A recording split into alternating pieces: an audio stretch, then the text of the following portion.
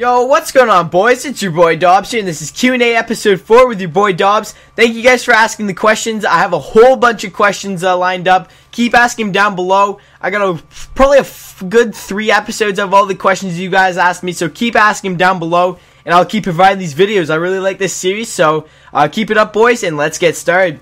First question comes from Oh My God's Birdman. Hey, could I add you on Xbox? And here's a question. What team do you think has the best defenseman for the first line? So the Xbox, it's really tough because I have a full friends list right now, and I want to give everyone a chance to be on my friends list, so I'm probably going to do something like after a month, if you guys have been on my friends list. I'll give you guys like a month or something like that, and I'd have to, I don't want to delete you, but I'd have to so I can give everyone else a chance. But if you are on my friends list already, please follow me on Twitter. You will be notified there when I host open lobbies for Black Ops, NHL, OTPs, all that stuff. If I'm doing shootouts, whatever, you guys will know there. And you won't know on YouTube, so please drop a follow on Twitter. It will be in my I think it's my description, annotation on the screen. Please drop a follow though, and you guys will be notified there. So for right now, I'd have to say no, but hopefully I can do a clean out and I can add you. So probably in a month's time or something like that, and just hit me up or whatever, and I'll be more than glad to add you guys, because I really want to give everyone a chance, and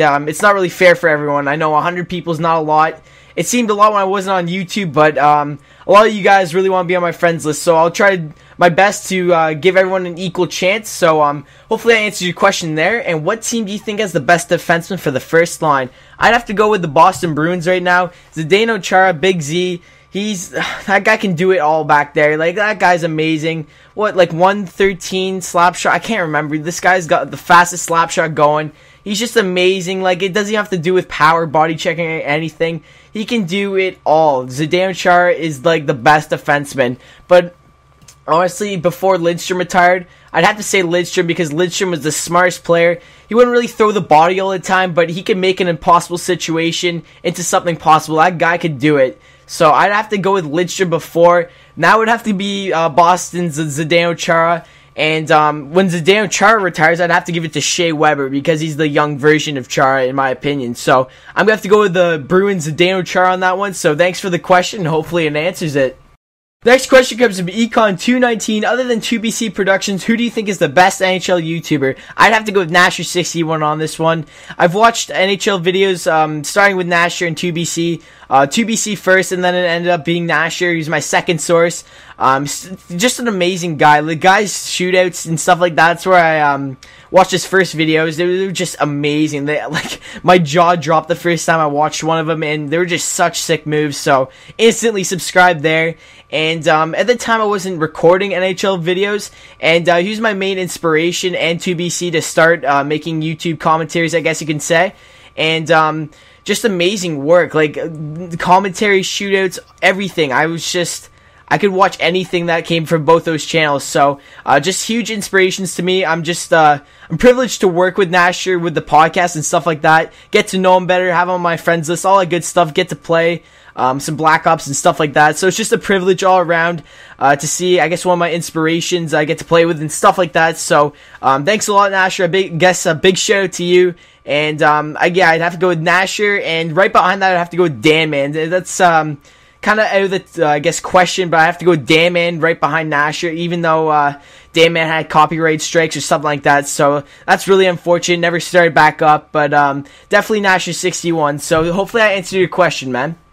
Next question comes from Spetza18. Who is your favorite player and your least favorite player? Well, obviously Pavel Datsyuk's my favorite player, and my least favorite player, get ready for it, Ryan fucking Kessler. I hate that prick. Ooh, I hate Ryan Kessler, man. I'm sorry, Vancouver fans. I'm sorry, Cruiser. But I just hate, I despise Kessler. I don't know. He's just, I hate his playstyle. I just hate everything about Kessler. Hate everything about the Canucks. Just, man, I hate the Canucks. So I have to go with Datsyuk's my favorite player, and Kessler's my least favorite player. Hopefully that answers your question. The next question comes from Brent Page, and he asks, most underrated player, current and all time. I really like this question. I have a few for current, and maybe like 1 or 2 for all time. So let's get started with the current. Nick Cromwell. I don't care. He could be in any jersey. Vancouver, Nashville, whatever, Leafs, I don't care. This guy is underrated. Type in Cromwell on YouTube and tell me your jaw won't drop after some of these hits. Bone crunching hits. This guy can dish it out. But he's really well known for his hits. But all in all, he's just a really smart defenseman, and he does not get, I guess, he does not get what he deserves, like the recognition stuff like most players do, but they don't deserve it nearly as much as Cromwell. So definitely Nick Cromwell. And there's a lot on the Dallas Stars. I got 3 of them: Louis Eriksson, Jamie Benn, and Mike Ribeiro. I'm gonna put Mike Ribeiro in there, even though he got traded. He hasn't played a game for the Caps, but I'm gonna go with Mike Ribeiro. But definitely Louis Eriksson. This guy's the most underrated player currently, I have to say. Louis Eriksson, just because he doesn't play on a original 6 team or a playoff performing team, that he's not noted. Like, I just hate that. Same thing with Colorado. Duchesne's not really noted. He is here and there, but he deserves a lot more attention, I think. Landeskog, I guess Colorado's really well noted now, kind of. Like, they're getting more like the Oilers. Like, the Oilers are well known for Taylor Hall, Nugent Hopkins, Jordan Eberle, all those players. And Colorado's coming along, but I don't know, like, what about Dallas? Like, what's the big thing against Dallas? Jamie Benn's so talented. These guys are so young, and they have a lot more ahead of them. So definitely those guys. And Mike Ribeiro, have you seen some of his shootout moves? Have you seen his behind the back dangle? Just type in behind the back Mike Ribeiro dangle, something like that, and tell me this guy's so underrated. Just the Dallas Stars team, once they work on their defense and stuff like that, I think they could be a really good team in the future. And their pickups of Jaromir Jagr and I believe Derek Roy. So, I mean, they could be a really good team offensively wise. So watch out for them in the Minnesota Wild too. They could really creep up and possibly be playoff contenders. So watch out for them. And I'd have to say Justin Williams for this season, even though you didn't ask for this season. Justin Williams is so underrated. He scores more points than Mike Richards, was it Jeff Carter and Kopitar, something like that, and he's not noted one bit. Like, I love Mike Richards, I love Kopitar, love Kopi. I mean, it's just Justin Williams definitely deserves a lot more attention, and I don't know why he doesn't get more attention. I just don't get it with some of these players. It just doesn't make sense. It doesn't add up to me. So definitely Justin Williams for this season. And all-time Yuri Curry, hands down. I don't care what you say. Argue about it all day. Whatever. This guy is a legend. He helped out Gretzky tremendously. And many people probably like, who the hell is Yuri Curry?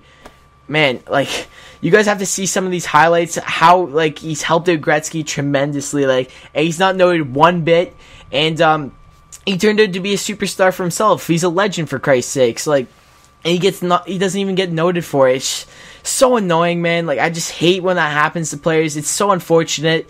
And players like Scott Gomez and all these players, big salary contracts, Rick DiPietro, they get all this tender love and care, and they don't live up to it. I just hate it, man. It's so annoying. But definitely those guys, and Yuri Curry for all time. So thanks for the question, and hopefully that answers it.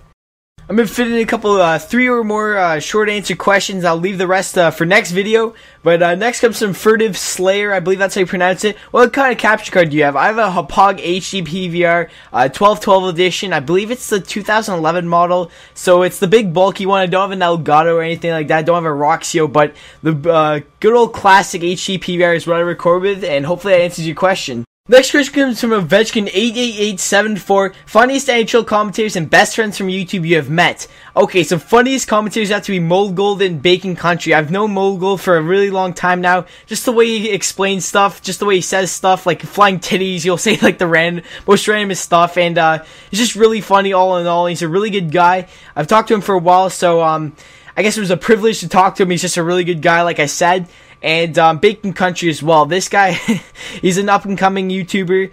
He has like 300 subs. It could be even more. That's the last time I checked. That's the number I remember in my head. But I could be completely wrong. But Bacon Country, he deserves a lot more subs. He has a really good sub count as it is, but I think he deserves a lot more. And hopefully I can help him out with this little shout out I'm gonna give him. So hopefully you guys can go check out Bacon Country. He has like the funniest NHL trolling videos you guys will ever see. I'm always in tears watching this guy's videos. And they're original and they're so funny. So please go drop by his channel, tell him I sent you, and he'll be happy with that response. So please go do that, boys. My best friends I've met from YouTube personally is B Saint. I've known him before he's even started YouTube. He's known me before I started YouTube, etc. But yeah, he's basically the only guy I know face to face that I've came in contact with. He's one of my best friends at school. His name's Riley. Be synced on YouTube, like I said. And he's at the 600 subscriber mark, I believe. So please, I'm going to leave an annotation on the screen. Same thing. Please leave a subscription on his channel if you haven't already. And tell him I sent you because I just want to help out a couple people this video. And he's had to start numerous channels because of copyright issues, and he wanted to get partnered and such. So he would have been at like the 1,000 subscriber mark easily, and it's just unfortunate to see that he's only at the 600, but he deserves 1,000. So please leave a subscription; it'll help it a lot. And like I said, just tell him I sent you, and he'll be really happy with that response. I fact that most of my subscribers are from the Toronto area, which is kind of neat too. Whenever I play with my subscribers or they inbox me, they ask me where I'm from, I'm just outside the Toronto area, and usually they're like an hour apart from me, so that's kind of neat too. And if you guys know Bones on Demand, he's just outside the Toronto area or in the Toronto area, somewhere around Toronto, really close by to me. And I stumbled upon his channel one day, and I never commented or anything like that. I've been watching his videos for some time. And I believe he commented on one of mine, and then we just started talking back and forth. And me and Bones are really similar. It's kind of weird. We talk the same. I guess we share like the same interests, like hockey and stuff like that, obviously.